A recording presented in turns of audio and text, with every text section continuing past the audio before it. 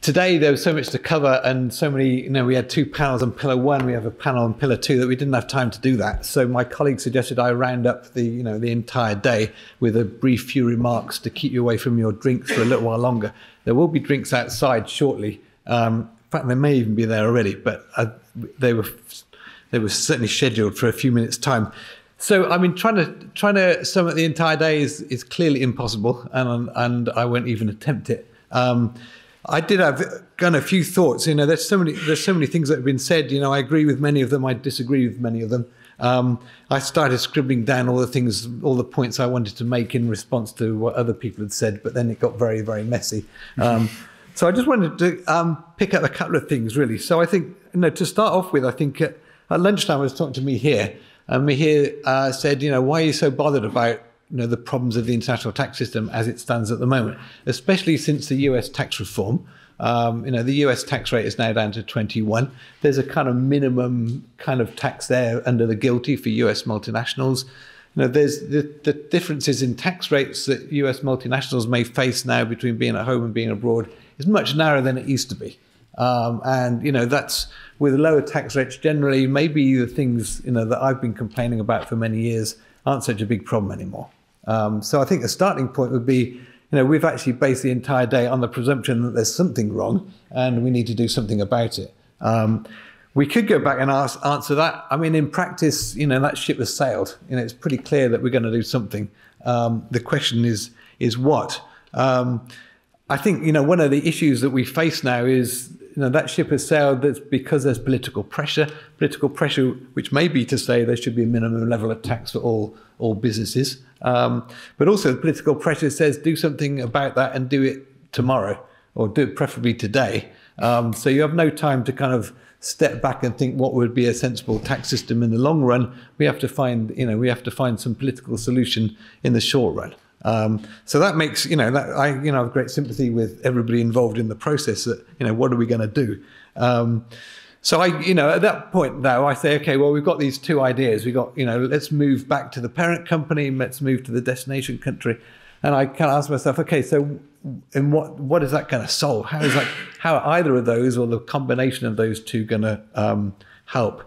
I think it's taking pillar 2 first. I think Akim just said, let's take it as a political imperative that there needs to be a minimum level of tax on multinational profit.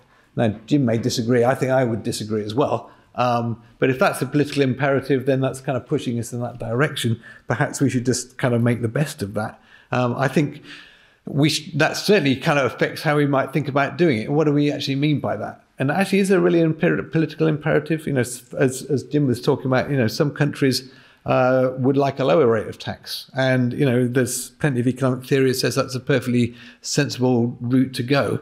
And why should other countries which want a higher rate of tax, gang up on them and try and increase their tax rate? So from an economic perspective, I think it's highly questionable. The pillar 1 bit, I've been advocating taxing on a destination base for some time. So that's it's a step in the right direction, but it's a pretty small step. So our RPA proposal was already supposed to be some kind of compromise between putting everything in the destination country, and now we just want to put residual profit in the destination country. Now I think the kind of proposal is, well, maybe you'll put like 20% of residual profit in the destination country, but adding a kind of new structure of tax in order to do that. So is it really worth it? I guess is the question for that outcome. To what extent are we going to improve efficiency, fairness, administration by kind of adding this bit into the tax system?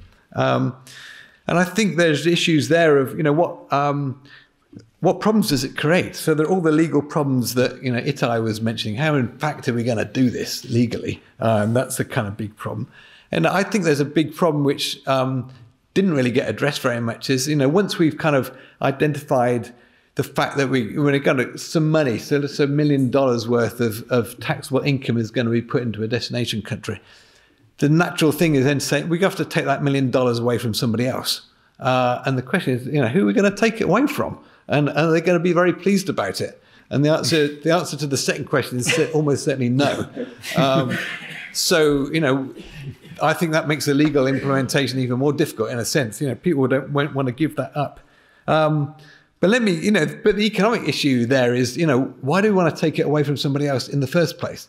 And that becomes, because we want a single level of taxation. We don't want double taxation. We don't want double non-taxation. We want one level of tax, apparently. Now, that's kind of pretty puzzling, actually. When we think of it, so let's think of, we have a VAT in the UK and we have corporation tax. We have double taxation. No, I hear you say. Don't I hear you say no? That's not what we're adding up. We're adding up income taxes. You're adding up a sales tax and an income tax and saying that's double taxation. That's not what we mean by double taxation. But suppose we kind of take the Pillar 1 proposal and say, actually, we're going to make that tax on revenue in the destination country, and we're not going to allow any cost at all. So, okay, that's a sales tax. Okay, we might not think that's a good idea, but it will be a sales tax.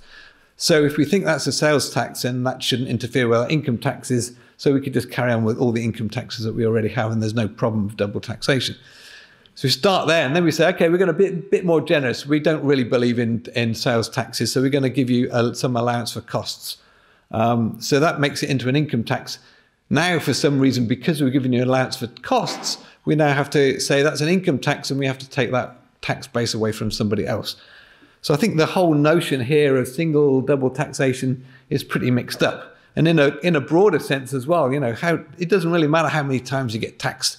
What matters is how much tax you pay. You could be taxed 10 times at 1 percentage point a time, you pay 10% of tax. Or I could tax you once at 75%, which would you rather have? So I think the issue, the conceptual issues here are kind of not at all straightforward. They're certainly not kind of necessarily pushing us in the directions that we want to go. I think it's quite interesting when the whole kind of competition and the Pillar 2 stuff. Johanna was saying, well, what's the minimum tax rate? Is it 10%? Is it 20%, 25%? So I was working with the Ruding Committee not that long ago. It seems quite recent to me. It was 1990, I think. The Ruding Committee proposed the minimum tax rate of 30%. So the world moves on. If a minimum tax rate 10% now will look very high in 20 years' time, I would suggest.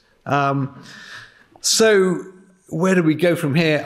There are immense challenges to the OECD, to the members involved in that, and even to academics who are kind of presuming to comment on what's going on. I think I understood from Pascal first thing this morning that the idea is to get at least some broad agreement on the outlines of where we're going by the end of this year, and then kind of work a bit more on details subsequently. That sounds fine, except that I think I pick up from Itai. Actually the details matter. And the details are going to the details always matter. The devil is always in the detail. Exactly how we do things is really going to have to inform how we set up the legal structure, but it's also going to affect very much the economics of it. So I think it's even very difficult to do that, say, let's move in a general direction without really knowing a bit more about the details. So I wish this was more positive. I think there's a very difficult road ahead. I don't know quite where it's going to come out. I wish you all the best. And in the meantime, I would like to thank everybody who's participated, but especially all the speakers. We've had some fantastic panels today, and I'd like to thank you all very much for taking part. And there should be a drink outside. So thank you very much.